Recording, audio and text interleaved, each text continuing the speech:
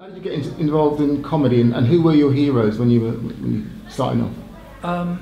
I like comedy. I'm 71 now, and when I listened to comedy when I was like a teenager and stuff, there was Hancock, you know, and then Steptoe and Son, because Hancock left the writers, and so they went on. Who I met, Simpson and Galton. I met those blokes, really nice blokes. One of them just died recently, and they went on and said, "Oh, okay, Hancock, go then. We'll write Steptoe and Son," and that was a massive hit as well, because Hancock was quite troubled.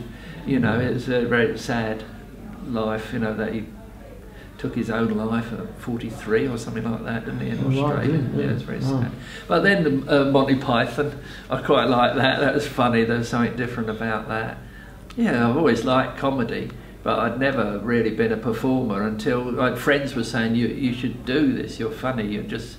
And I never really even thought about that. And then the punk thing came along, and it started to make you think, well, everyone can perform. It doesn't matter where you come from, you can perform. And I moved to London from Clapton-on-Sea, which has an average rainfall of 19 inches a year, as opposed to Manchester that had 52 inches. See, I remember that from school. Never forget those. Anyway, so and then went to London and supported some punk bands, and The Clash was one of them, which was a highlight. And then the alternative comedy came along. And so were you playing in the band? I had a guitar, yeah, but I couldn't sing. I liked John Cooper Clarke and the Ian Jury, and I wrote sort of like poems and did them, you know, chugged along with a chord and just did it.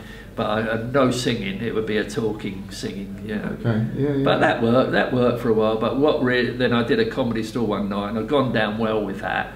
And then I said, can I go back on without my guitar and do some stand-up? And I went on and did some stand-up. And I knew as soon as I started talking, I thought, yeah, this felt right. Yeah, this felt comfortable. So. Nice. And can I ask how you got into comedy, and who your heroes were as well? Yeah, I got into comedy because a friend of mine ran a comedy night, and one month he hadn't booked any acts, or it was August, I think, so everyone was in Edinburgh. He came to me and said, will you come and do a set? And so I did, and it went well enough that I did it again and again, and went, oh, that's something I'm not too bad at, maybe I should do that. I was young enough that I hadn't yet found anything else I was any good at, so that became it, really. And who were your heroes when you were starting off? I loved Blackadder, Bill Hicks, Brian Laurie, really sort of standard early 90s stuff. I watched Blackadder, that's alright, yeah. And then my hero, there's another hero, and I met him, and it turned out it wasn't good. It wasn't good. It was Max Wall. Funny Wall. When I saw, well, I never did the funny wall. I was never physical, but the deadpan slowness and facials and stuff like that, I saw from him as, you don't have to rush this, because I'd seen Ben Elton do stand-up and he was so fast, and I thought, I'm not doing it, that's too quick. And and then I met him, Max Wall. He did one of the plays of Beckett. It was Krapp's Last Tape, I think. Excuse me, I've just drunk some water too quickly. And Charlie Hanson, the producer, said, you meet Max afterwards, you know. And I got talking to him, and I started talking about Max Wall. That was a mistake, because him and, not Max Wall, Max Miller.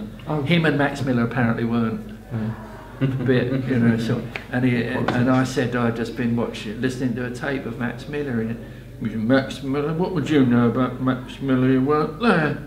And I said, well, I was there, listening to it. I was, you know, transported back to the Hackney Empire, you know. And oh God, that was it. It was, and then I made a joke because I had a heart attack when I was 39, and I'd had a heart attack. And so he said, oh, heart attack's not funny. I said, well, it's my heart attack. If I want to make a joke about it, I will.